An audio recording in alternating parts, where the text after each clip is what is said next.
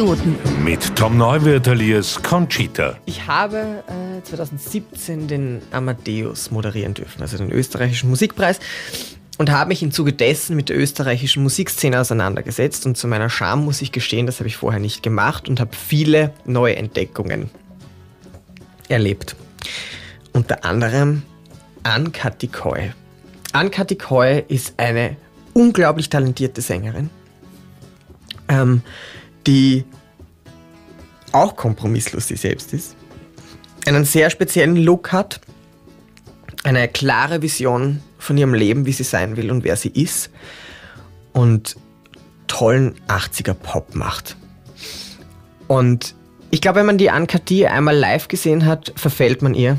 Wenn man sich ihre Videos anschaut, sieht man, was die für ein kreatives Know-how hat und wie gescheit die ist. Und eben obendrauf noch diese wahnsinnig tolle Stimme.